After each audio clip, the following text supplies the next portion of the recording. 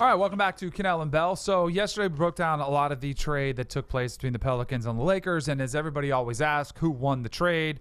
You and I both agree, like probably both teams were helped in that one, but there definitely were some losers that were not involved in the trade, which is why they find themselves on the outside looking in now. So the team that was really mentioned the most with the Lakers as possibly trading for Anthony Davis was the Celtics. So you've got some very frustrated Celtics fans, and it sounds to the point now where even the Celtics themselves are saying, we might have a bigger problem on our hands, as Kyrie Irving, who has the player option, is expected to decline. He's supposed to meet with the management soon. And then Adrian Wojnarowski this morning said that the Celtics are, quote, really concerned, almost to the point of resignation, that Kyrie Irving is going to leave them. It changes the dynamic. So as of now, the Celtics, they have the numbers 14, 20, and 22nd overall picks in the draft, which you have stated several times, and most people agree. It is a three-player draft, so you're like three rookies that aren't going to have an impact. The Celtics don't want that to be a majority of their team. But my question for you is, if we all know this, what are you going to get for those?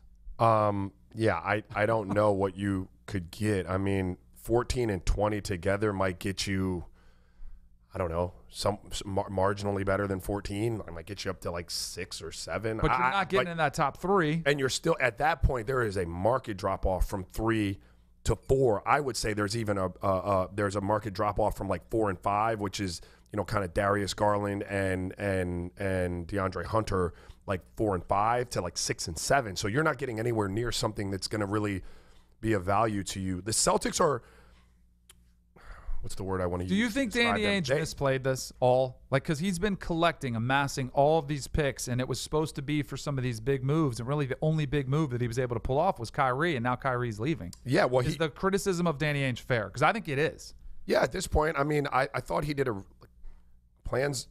Look, the end result is always what you're going to be judged off of. The swing and the try was a valiant effort.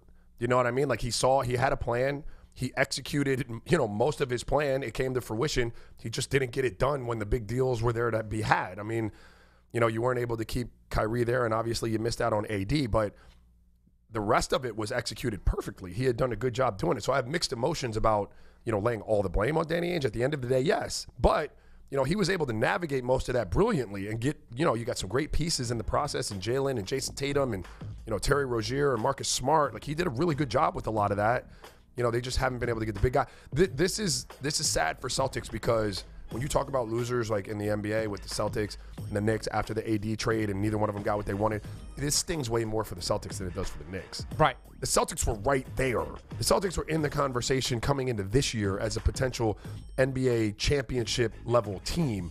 And if Kyrie leaves them, they are as far away from that as anybody in the Eastern Conference. And they'll make the playoffs, but they are not a championship level team. This thing's way more for the Celtics than it does for the Knicks. All right, let me ask you this. Does this give you any consolation that you say, man, a year ago we were making a really nice run in the playoffs without Kyrie? Yeah. We lose Kyrie. Who cares? He's been maybe I don't want to say cancer in the locker room because it's such a cliche term, but it was not working with Kyrie. Right. Like for one reason or another. Right. Maybe you're better off where you were a year ago, or do you think that's not a realistic look? I don't think you get to put the genie back in the bottle very often. Right. I think you missed out on that window of time. Things very rarely wind up coming back and being the exact same. You're going to bring Gordon Hayward back next year, who I think will fit better with those other pieces than Kyrie did on the court. But you still don't know what version of Gordon you're going to get. And I love Gordon. Gordon was one of my rooks. I don't know that Gordon as your number one player is championship level team, right?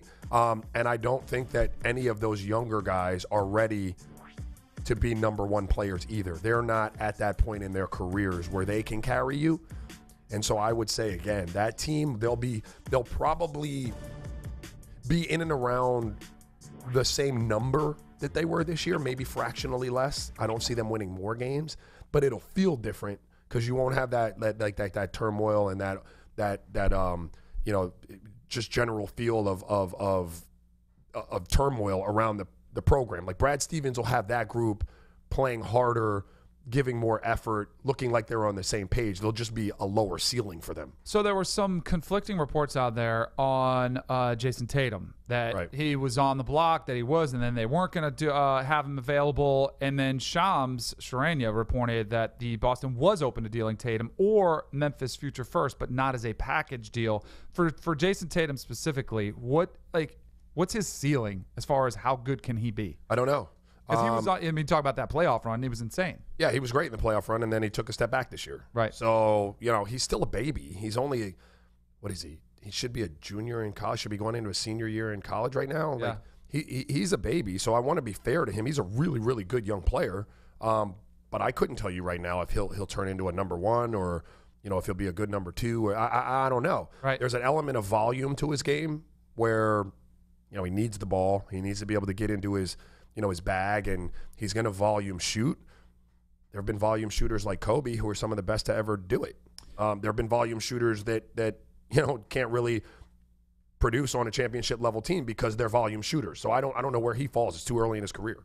So one of the questions I was going to say, what do you think Al Horford does with his player option? So the Boston Celtics, this from Woj, just tweeted out just a couple seconds ago. Al Horford will not exercise the $30 million option on his 2019-2020 contract and become an unrestricted free agent. League sources tell ESPN. Horford and the Celtics both have interest in working toward a new deal. L.A., buddy. L.A.